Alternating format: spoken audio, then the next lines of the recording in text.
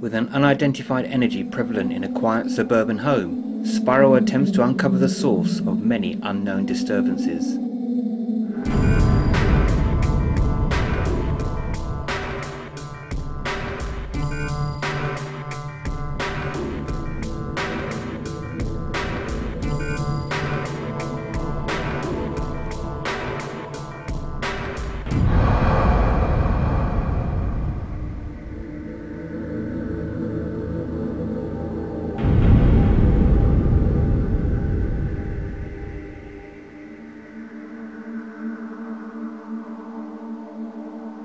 Reported activity seemed to centre around the children of the house, and this included various noises coming from upstairs, objects moving, banging on walls, and the daughter seeing a shadow at the foot of her bed, with the bed covers being pulled off whilst she slept. Even the young son has taken to praying in his room, to keep away the nasty people, as he has said. This is from a child who does not have a religious family, and no one knows where he gets praying from, as he does not go to preschool or seen this on TV. Joining us on this investigation are Mark's colleagues from Paranormal radio show Tuning In, including special guest medium Paul Cissell. It was the things that Tanya was saying, the activity that's been going on. They've had noises, they've had shadows, bedclothes being pulled, things like that, which worries the eldest child. So I thought it would be a good idea to get Spiral in, ask Debbie if she'd like us to come in and to investigate and see what we could find and if we can help her at all. Well, it's nice to come out to a private residency, obviously. It's not something that we do frequently. We usually go to different areas and work in places such as churches or woodlands or anything like that at all. So to come out to a private home is quite good. But of course we do the Paranormal show Tuning In, which goes out once a month on the first Friday of every month, just plug it there. But yeah, what we do is on the show we carry out investigations. We obviously have special guests in, so we just like to get people in and find out what their experiences are within the paranormal. And it's not just to do with ghosts or anything like that, anything to do with UFOs, strange objects, things that can't be explained really. We're here in Chessington in Surrey, along with our Spiral members and also with my colleagues at Tuning In. And we're here to hopefully help Debbie out with some alleged activity happening in her house. Paul Cissell, guest medium today, has picked up some stuff already and pretty damn spot on actually, which is really lovely when you can actually validate stuff. So yeah, just a small investigation today. So we're not going in looking for ghosts, we're here to help somebody, so it's a completely different sort of dynamic. But it all started since we've done all the changes. This is an old Roman site, yeah, all out the back. Of course this was like orchards here, but there's banging, you hear it sitting here. My friend that's been staying is hearing it. And it happens at different times. I mean, we went to bed at 4:30 the other night and she said to me that banging started again. And yet it was 12 o'clock one night when she was here. And I was listening because I said maybe it's the neighbours. I don't see things anyway. I get a tingling and something like that, but I don't see things. Just walked through the hall when we first arrived, walked through to the kitchen. As I walked through, head was very spinny, I just felt very giddy. Not as sick as what I felt as another one recently, but a little bit sick. And I sort of went into the kitchen and took a step back. I don't know what made me do it, I felt like I walked into something and walked back. Obviously, like, you've got a number of things that are going on here. You've got a very active family. It's a very busy household. You've got 3 children running around, and just 3 children alone. Their own energies, you know, are going to be very active. The psychic energy that they're creating around them is going to be active. We've got this wood, and that was very, very noticeable. I mean, I walked through the house and thought, oh, nothing here. I have to admit, I walked straight through the house, nothing here, until I walked out into the garden, and it was like, oh, here it all is. You know, obviously, at some point, this whole area has been cut into this very ancient wood. You've got very ancient wood here, so you've got probably, I'm not saying there is, but probably you've got elementals attached to this area, okay? Now, whether there has been some kind of medieval settlement here or something, there's been some kind of settlement here, I know that much. What kind of settlement, whether it's medieval, I don't know. I know that we're going back you know, not just 100 years. Thank you, dog. And obviously we've got a very active dog as well, that's creating his own energy. But we're going back hundreds and hundreds and hundreds of years, maybe 500 years. So this whole area seems to have had a lot of activity. You know, obviously little hamlets, I would be getting the impression, would have been here. Whether there was some kind of battle here, I don't know, but certainly where we're here, this area, there seems to have been a lot of disturbance. So there seems to be a lot of residue energy sort of attached to this whole area, but it's coming from the woods. So you've got a number of elements going on. One, we've got very active children that are creating their own psychic energy. You've got parents also that are also very sensitive as well, who are also creating their own psychic energy.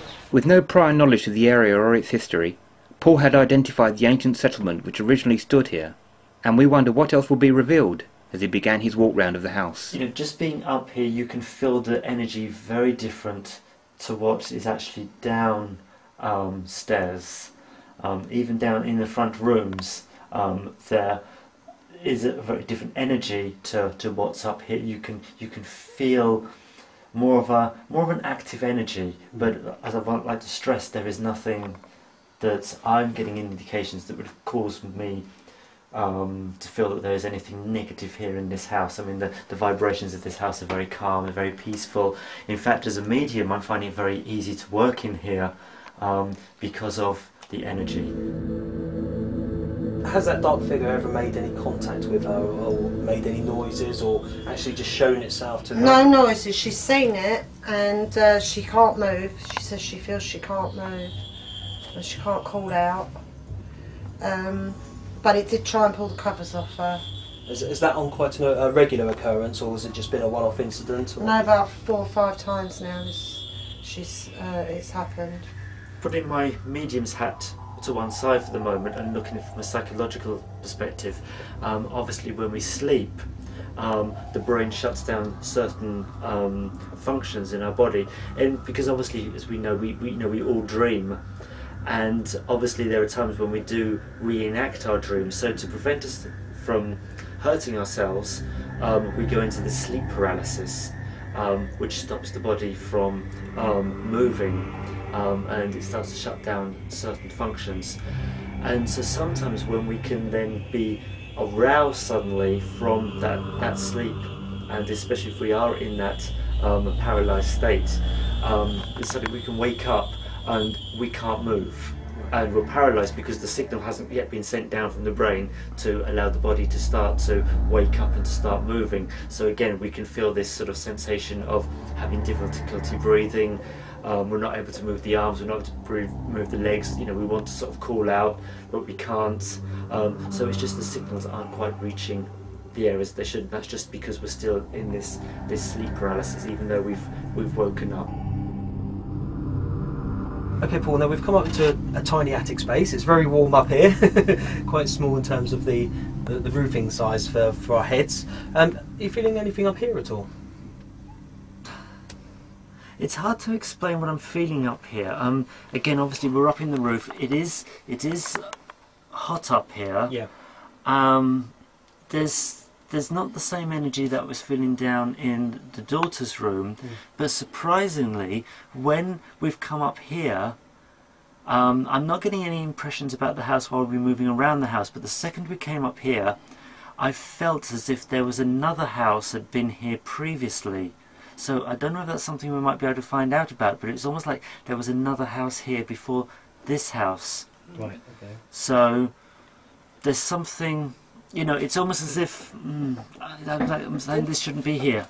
Maybe I want to go back 200 years, something like this.